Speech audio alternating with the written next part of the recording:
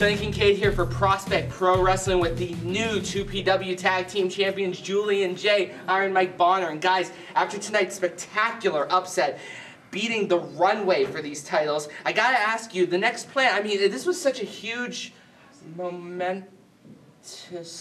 Upset? Really? What upset did you see out there? Huh? Way I see it is, the runway, they stood across from us, man to man, team to team, they couldn't measure up.